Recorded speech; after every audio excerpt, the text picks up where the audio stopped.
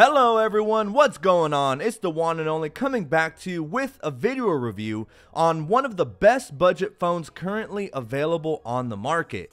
Come to think of it, it's been quite some time since I have reviewed a Samsung device. To be exact, it's been since April of 2020. So, a Samsung review is more than overdue on my channel, and this time, I set my eyes on one of Samsung's budget/mid-range devices, the Samsung Galaxy A53 5G. I know, it's a mouthful. The Galaxy A53 goes head-to-head with the likes of the Pixel 6a and Apple's iPhone SE for the title of best budget phone out currently in the market, and in my opinion should be a top pick, especially if you're already familiar with Android devices. There's a lot to like here, and all at a pretty attractive price point. While it lags behind its main competitors in some departments like camera quality, it greatly excels in many other aspects, including much longer promised software support, a great and buttery smooth 120Hz display, and some decent power under the hood for the price.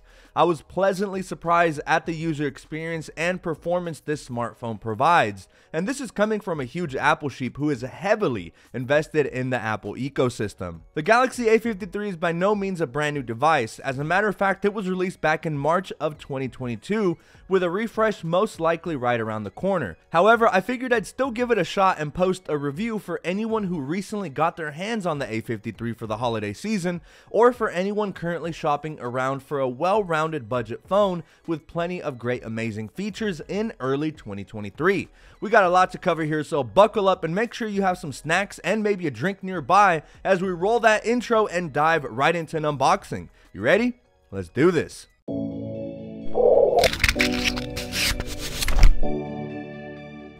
Alright, what do we have here? It's our brand new Galaxy A53 box that features a nice and clear image of both the front and back of the device, surrounded by a white background along with Galaxy A53 5G branding and Samsung branding towards the bottom. Oddly, we only feature one line of branding on our left-hand side, but Samsung apparently discriminates against the top and right side of the box since it's just blank. Serial number information is at the bottom, and on the back we have the contents of our box as well as some regulatory information. We don't feature any pull tabs and instead have two circular clear stickers.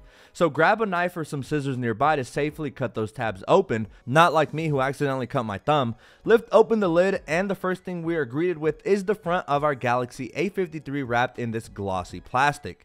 As always, we set that off to the side for now and dig deeper into the contents of our box.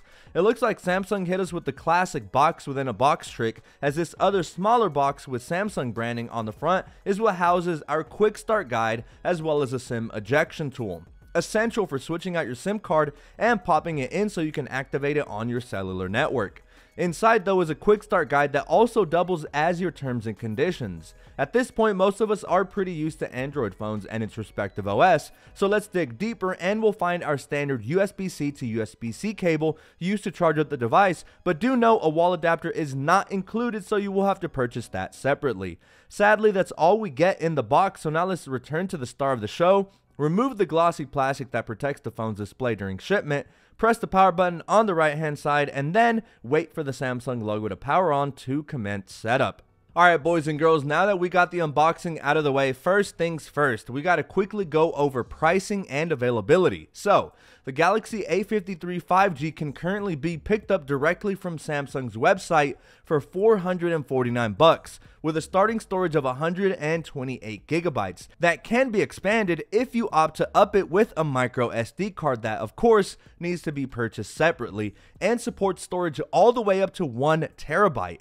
The Galaxy A53 is kind of boring in the sense that there's not many options for colors, with it only being offered in a singular color choice, and that is what Samsung dubs Awesome Black, which, don't get me wrong, it's cool, but it would have been even more awesome if we had more color options here. So a minor L on Samsung's part, but shouldn't be a deal breaker for the majority of people. Even so, for $449 you get a decent phone. I'm not gonna lie and say that this right here is an amazing value, so let me just explain my reasoning a bit, starting out with the design of the phone. The design here is simple yet effective. It's quite clear that Samsung didn't try to reinvent the wheel here, and honestly at this price point, simplicity is one of its stronger suits. boots. With it being a budget model, the materials the phone is comprised of are, of course, of lesser quality than some of the more premium builds of the Galaxy S series of phones. Here we feature a plastic body that at times does feel a bit cheap. Around the perimeter of the phone, instead of it being a metallic band, it's more of this glossy plastic that does retain a ton of fingerprints. But it does feel sturdy enough to make you comfortable while holding it in the hands. Again, a small nitpick is also on the back side. It kind of has this matte-like finish, and it does get smudges and does pick up on fingerprints a little easier than some other phones. So if you're one of those tech heads that despises to have smudges or fingerprints on the body of your phone, you may want to invest in a sturdy case so that this is a non-issue. We have Samsung branding here towards the bottom in a lighter gray text, but what immediately catches the eye is that camera module situated at the top left corner of the back of the device and resembles the camera setup featured on the Galaxy S20 series, but alas is far inferior to the more flagship models. We'll cover the cameras in just a second. The camera module does stick out slightly, similar to how the camera module sticks out on the iPhone Pro line, so laying it flat on a surface like a table will cause the phone to be angled ever so slightly and might rock here and there if typing on it. When looking at it from the back, honestly, the Galaxy A53 is pretty boring, but it does thankfully feature an IP67 water and dust resistant rating. So an accidental drop in the community pool, for example, should be a-okay and cause no damage to the phone. Alright, so now flipping the phone over is where things start to get a bit more juicy, with the A53 featuring a splendid 6.5-inch AMOLED display, which is huge, especially at this price point.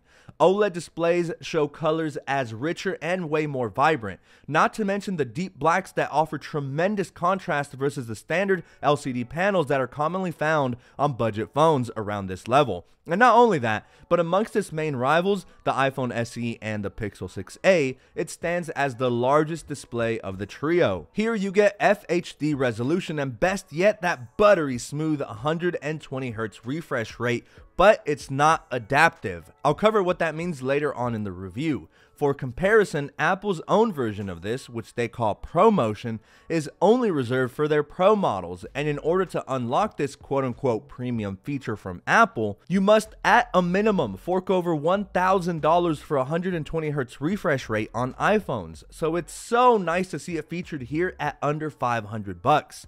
At this price, this is hands down the most fluid and best display I've seen yet at this price level. The display is nice and large enough to comfortably enjoy media such as watching movies or your favorite YouTuber. It definitely is one of its main selling points, and the design on the front is also modern looking with minimal bezels protruding into the usable screen real estate, as well as featuring a hole punch design for the front facing camera that does double for biometric authentication, and there is a fingerprint scanner embedded underneath the display as well. Which, speaking of though, now is a perfect time to transition into discussing the camera hardware present here. Cameras are one of the highest priorities for a ton of consumers, so the Samsung budget offering has a lot to live up to, especially considering the iPhone SE and Pixel 6a provide not only excellent camera hardware, but their computational photography, especially on the Pixel line, are superb in this regard. On the front, we feature a 32 megapixel selfie camera, which on paper covers way more ground than does Apple's offering, for example, which only sports a measly 7 megapixel sensor on the front. And for the most part, the selfies it produces are pretty decent. The images seem to appear brighter as compared to something like the Pixel 6a's front camera, and it senses skin tones pretty well, especially on my tan skin. The colors are pretty accurate. Now, the back sensors is where things get really exciting. As you can probably already tell, the Galaxy A53 sports a quad camera setup. It looks like 5, but one of them is for flash, and each of the sensors is designed to do something slightly different. So what you get is an all-in-one photographer's paradise, at least on the surface, kind of like a Swiss Army knife but for cameras. You get a whopping 64 megapixel main sensor joined by a 12 megapixel ultra wide, a 5 megapixel macro lens, and 5 megapixel depth shooters. The last two, however, feels like a beta, and I don't know exactly why Samsung slapped these on here, rather than focusing on improving the two that actually matter, and the ones that most people will use, which is the main sensor and the ultra wide. Of course, when it comes to photography, everyone will have their own thoughts and opinions, likes and dislikes. The thing is, I don't think they're needed, to be honest.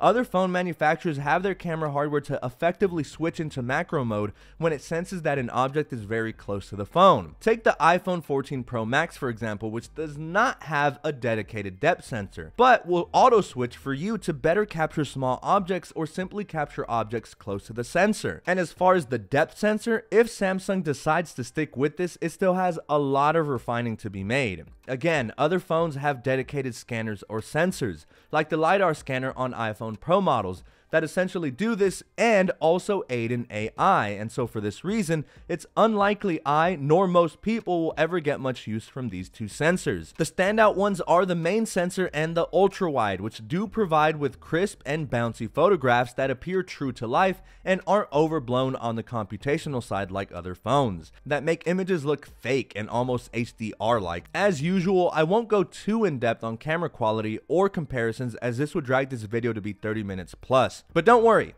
after this video review, I do plan on making a camera comparison test between this and the iPhone SE, and maybe I'll even throw in the Pixel 6a in there. In order to not miss out, make sure to hit that subscribe button down below and ring that bell notification to always be in the loop whenever I release a brand new video.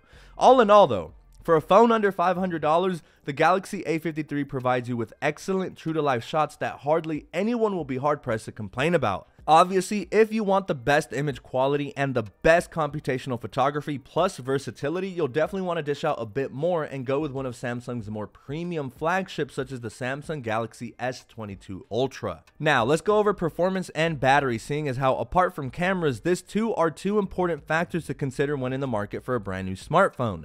First, starting off with performance, I couldn't help but notice that the OS seems sluggish with some pretty noticeable lag here and there upon launching some applications, as well as the user interface just not being as fluid, despite the amazing OLED 120Hz display with that increased refresh rate. It features the Exynos 1280 chip that won't win any performance races, actually far from it.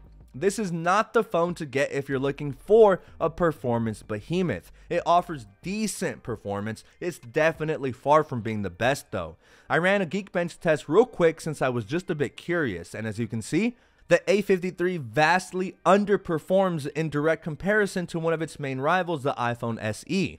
The Galaxy A53 honestly gets obliterated in terms of raw benchmarks, with it coming in at 743 in single core and only 1842 on the multi-core side. Honestly, not very impressive. On the other hand, the iPhone SE comes in with a more than double score of a single core score of 1642 and 3141 on multi-core, completely leaving the A53 in the dust. Of course, benchmarks aren't everything, but it does point at a decent indication of how well we can expect the smartphone to perform. The Galaxy A53 does thankfully come on board with 6 GB of RAM and is very well optimized for the operating system. Just again, please don't expect for this phone to be a powerhouse because it's not, but does offer enough power under the hood for most casual users. And in terms of gaming, everything runs pretty well, but on games such as Asphalt 9, I don't know, there's noticeable lag and things just don't run as fluidly as compared to some of its competitors. And in terms of battery, because of its larger footprint, it's able to pack in a much larger physical battery, coming in packing a 5,000 mAh battery. Other phones such as the Pixel 6 Pro also feature similar sized batteries, so you'd think this phone would be a battery champ, right?